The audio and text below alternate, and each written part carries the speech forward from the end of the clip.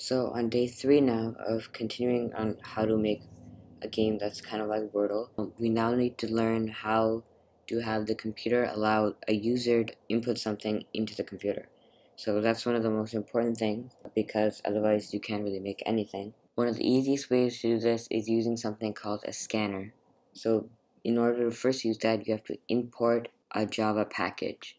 So this one will be called scanner. And to do that, you want to type import java.util.scanner with a capital S. Then here inside your method, you have to create a scanner. So you can say scanner, and then you name it. So scanner1. You want to say it equals a new scanner.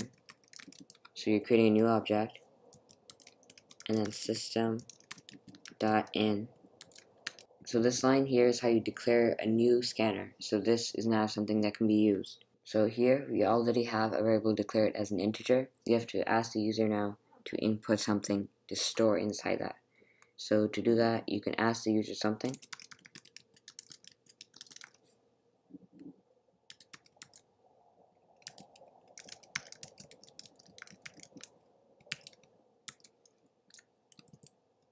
Say enter an integer.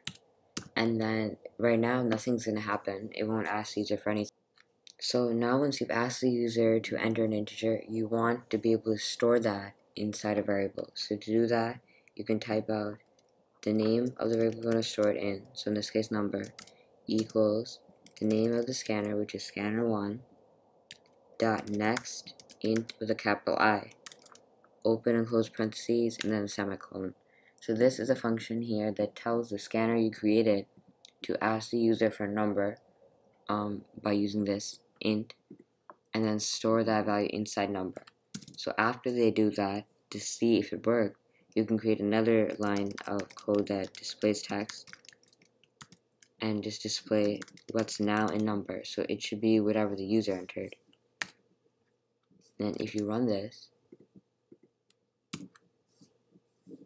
you can see here at the bottom it's asking the user to input something as an integer. So I can put 8, and then here it says 8 again because we asked it to display what the user entered.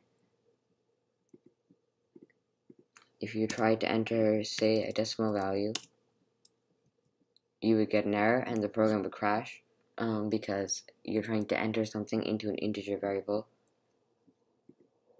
But if you use an integer, it works just fine.